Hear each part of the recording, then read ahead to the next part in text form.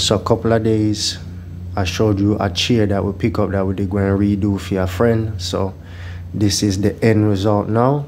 I'm gonna go ahead and finish button up all the screws, make sure everything nice and pretty and touched up, and then we're going to deliver it as a little surprise. We're going to just drop it off in some of the backyard and then just run away, because you know them the type of thing that we do.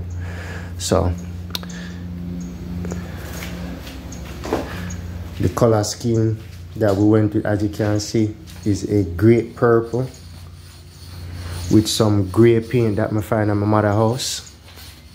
And here with me today again is my assistant, my one and only baby girl Leah. So come in, Leah, come on. So we're going to finish up bolting on the chair and show them the bolts that we use.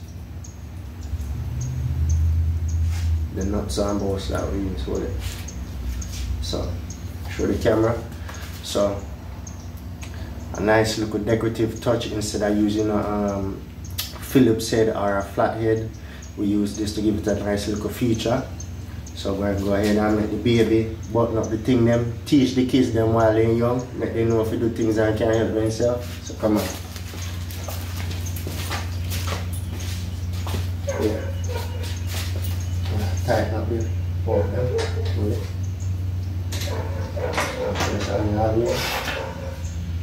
Tighten it up. Okay. Go to the next one. This one. Make sure it's on the way. Alright. Oh, that's great. This side. Go to the next one. Yeah. There on.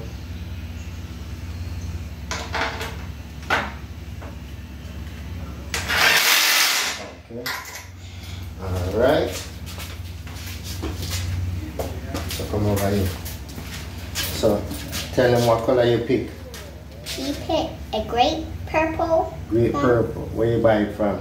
From Walmart. From Walmart. So she pick out this color, so hopefully they like the color of the new chair. They don't have a choice because the baby pick out it, so the baby get what she want. They understand?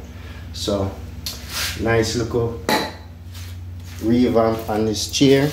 Yes. Tell the people them to like and subscribe. Subscribe. And come out to my house again. Alright. So here is the finished product. Again. Hold this to me. Okay.